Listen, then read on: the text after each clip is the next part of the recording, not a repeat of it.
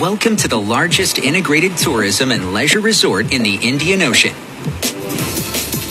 Yet just 18 months ago, it was nothing more than a shallow lagoon.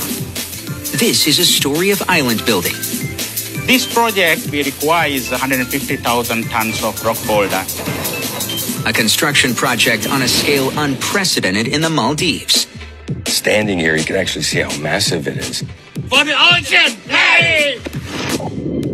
With the lightest of environmental footprints and of a master plan, combining exclusive attractions. Wow, amazing, huh? With personality and flavor. Risotto's in the house. To create a world-class resort.